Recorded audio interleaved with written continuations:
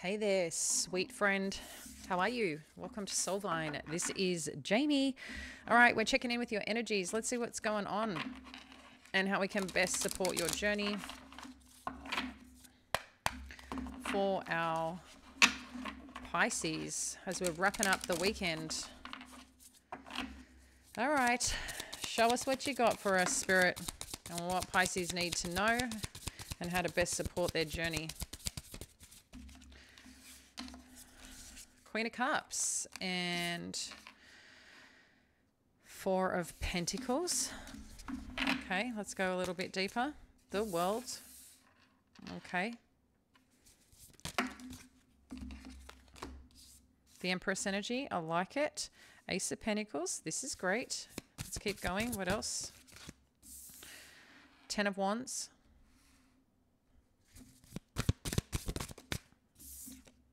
Queen of Wands. Queen of Wands has been coming up a fair bit in your readings, actually. I don't know if this is goal-oriented. Trying to get through or past something and just be, you know, a bit more energized or persistent, or it's telling me flamboyant, which is interesting. I've been giving me interesting words lately. Six of Swords.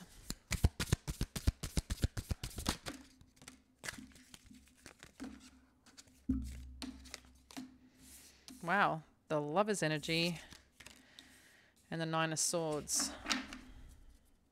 Bottom of the deck. Wow, Seven of Swords. Really? Come on. I'm just like, can we just get like this amazing love story or, you know, next part of our life that's just like, bam, wow, wild. I feel like the energy is just kind of yes and then no. Yes, then no. It's kind of delivering and then kind of taking us back a bit. Sorry, guys. I mean, this is what Spirit's coming through. So let's see what the messages are and how we can best support you. But right now, there seems to be something from your past that you're measuring, you're looking at, you're assessing how you feel about the situation. I think there's part healing, there's part supporting yourself. I think you're also trying to ground into your own sense of stability, mind, body, and soul is kind of the energy that's coming through with this Queen of Cups energy. With the Four of Pentacles and the World, there's, you know, parts of something or a situation or even a lifestyle, so to speak, that something is shifting and moving forward in a space to open a new door, whatever that new door is. But wherever it's leading, you've got the Empress, the Ace of Pentacles, and the Ten of Wands. So there seems to be some pressure with, you know, I think it's not taking charge, so to speak, but I think there's a part of you that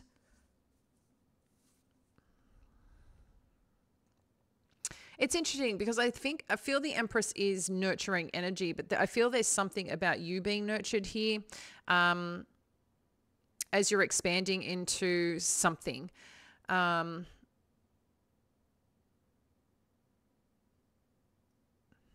there's like a beautiful version kind of opening up, or a beautiful opportunity that's opening up here that's being created. But yeah, I just keep getting like there's a part of you that just also needs this nurturing. And with the Ace of Pentacles and the Ten of Wands, wherever this new place that you're going, or this new opportunity that's presenting itself, or a position that you're choosing to take in a certain situation, is you're going for the new, you're going towards the things that, yes, provide stability, but there's something new about this energy that's coming in or that's presenting itself that seems to be a little on the burdensome side. It's there's a little pressure there. What I like about this pressure, though, is that it still allows you to keep moving forward. It's not something that's, you know, it's something that's shifting, because this new opportunity, I think, is part of that, the sign Spirit's been giving you or wanting to present to you, that the burdens that you're feeling, the responsibilities that you're feeling, any stress that may come with it, it's kind of letting you know that this is going to help and support the aspirations that you have with this Queen of Wands energy. And then with the Six of Swords and the Lovers, it's It's the measures that you're taking to go where you need to go, and to finally look. There's a little bit of strength in thinking here with the Six of Swords. It's like, you know, that to give yourself some peace, and to make new plans, there's a part of you that's got to take the action and go after it. It's like you got to put things into practical motion. It's not just thinking about it or pondering on it. It's like making that move to do it, and kind of step into that space, and kind of have faith with what that is. And just, I think there's a part of trust with it as well. Okay. Some of you could be traveling. And then you've got the Lover's energy with the Nine of Swords. So this could be about some choice or some concern around a dynamic or a union or partnership of some kind. Perhaps looking at how to bring something into balance, or the choice that you're making. Maybe you're going towards a new partnership. But whatever this decision-making process is, there seems to be some worry and concern around it for you. And then you have the Seven of Swords. Underneath, you've got the Four of Cups and the Ace of Wands. We've got the Ten of Cups, the Hangman, and the Two of Pentacles.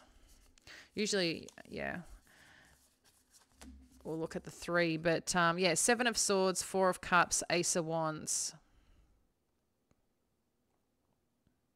So this could be part of the decision-making process, right? That you need to put some form of plan in play, and maybe to do that, or to shift something that you're connected to or wanting to take the chance on. This burden could be, it's something that you've got to keep to yourself to make this move, or to make this change and shift, which for you, you might be feeling a little bit of pressure of keeping it to yourself because you feel like maybe you're,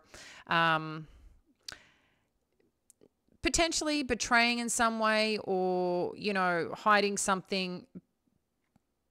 I'm just feeling though, if that's what you're doing, it's kind of like, well, I'm applying as an example. These are just examples I'm putting out there so we can make sense of the situation. It's kind of like, oh, I'm applying for a new job, but I'm not going to tell my boss that yet, right? Like, I'm going to put myself out there, see what opportunities coming about, but it's putting pressure on you for this new beginning, for this change that you're seeking to make or seeking to step into.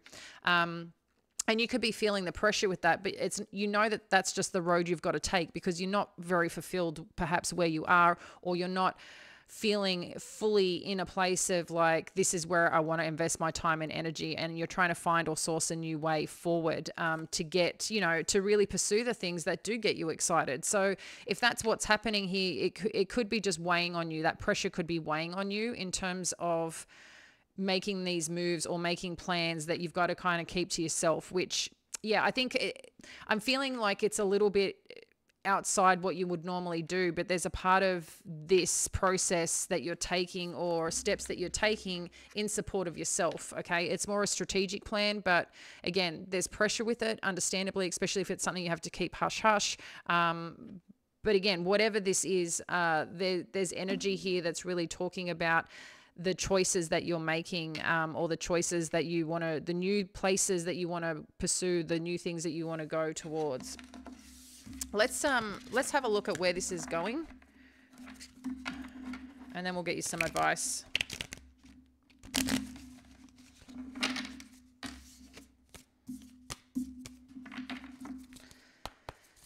Where is this going? Thank you, Spirit. So I'll just put this over here. Okay, so there is something that you're walking away from, you're shifting, moving on from, that's putting you in a position of following your journey, following your path.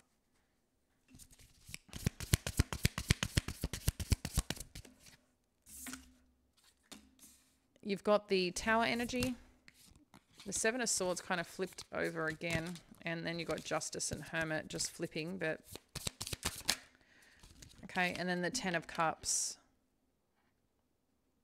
So again, this is just further confirmation here that whatever that you may be doing here, you're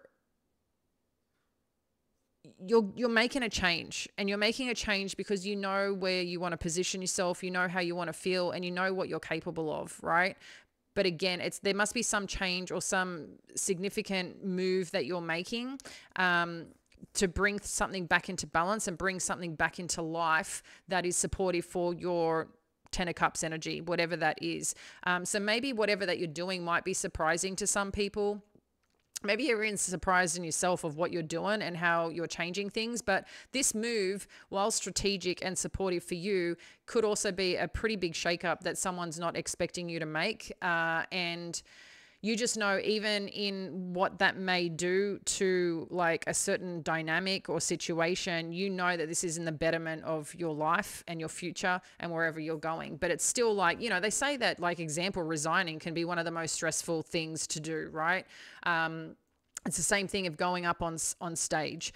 Same thing if you're choosing to leave a relationship or a marriage, or leave, you know, the home, or kind of just move on from wherever that you are, that people just aren't expecting. And I feel like this is like kind of the change that you're making. It's something that would surprise someone else or they're not expecting, but you've had to really sit back and look at your life, where you want to create, where you want to build, where you may be holding on to things you know that you kind of need to let go of, to really embody this Empress energy and step into this Nine of Pentacles, independence, successful space of who you truly are ultimately at the end of the day. But there seems to be a new beginning or a new opportunity that's presenting itself that feels really supportive. But amongst the supportive energy, and you know that may be right, there's also pressure. There's pressure from this. And like I said, I think there's parts of it that you might be keeping to yourself as you're navigating this. Let's get you some advice. Some advice, please. 53, Magician and the Mirror. So this is powerful energy. That's number 8. So number 8 is like karma, reciprocation. It's kind of like what you put out, what you get back. So be mindful too with your manifesting as well, because it's going to reflect back. So that's going to be an important piece to the puzzle. I love it. And then you've got 22 yin yang. So that's balancing energy. That's energy of, you know, the sun, the moon. There's, hey, we do have the eclipse, the lunar eclipse coming on in. There's with this full moon. So yeah, there's something balancing out, and there's something quite masterful here with this yin yang energy. I quite like that, whatever that is. So again, I feel like Spirit's asking you to trust in the process. You're going to have everything available. It's interesting, you've got the Magician and the Magician here. So again, it's like the resources that you need or are desiring, it's kind of like we put it out. And I think this has been coming up a fair bit in your readings. You're going to be supported in these changes through Spirit. The big part is going to be what you're putting out in your thoughts around a situation that's going to just, sometimes that allows us to see things that are available and opportunities that can be presented to us. Because if we're closed off or stressed out about it, sometimes we can't see what's right in front of us, that or be solution driven, right? So I feel like that's part of it, because it's kind of letting you know, yeah, you can kind of create what you want right now. And this yin yang energy is a powerful force. This could also be like a lover's energy, a union, a divine partnership, divine connection, but something too that's bringing balance and peace. I just feel like these energies are very similar in terms of the colors of the balancing out, fire and ice kind of energy, you know, water and fire, whatever you wish to look at. How random is that? I'm thinking like way back in the day, the Revlon had that fire and ice. Do you remember, like that perfume or cologne or something? Really funny. I don't know why that's coming in so random. But yeah, that's it's a good thing, guys. Like wherever you're going, again, Spirit's backing you. Spirit's really, really backing you up here. For some of you, you could be coming into, you know, to get to this powerful space of what it is that you want, this union, this partnership, this amazing, you know, purposeful path that you're going on. I think that it keeps showing up here that change is inevitable to get here. Okay. And there's some things that you may be holding on to that are at a time that need to cycle out. So you get to choose what that story is going to be. Is it going to be one that you're going to be empowered and nurture self, or are you going to allow Spirit just to go, you know what, we're not doing this anymore, and makes it, you know, sometimes a little bit even more uncomfortable. But I just feel you've got opportunity right now to look at the situation, to figure out, you know, what you need to put aside. Example, if it's money right now, you know, just this is about setting yourself up for success, because everything seems to be showing up here in where you're leading or where you want to go. So it seems like there's something that you are wanting to manifest here, Pisces. And yeah, I'm just seeing success on the other side of this. There's just, you know, game moves, so to speak, that you need to take to get there, but a very positive, supportive energy around you to help you along the way. So we're going to leave it there, dear friend. Yeah, I will catch you again for the week ahead and the energy update, which will be released in the Soul Collective. All right, friends, catch you later.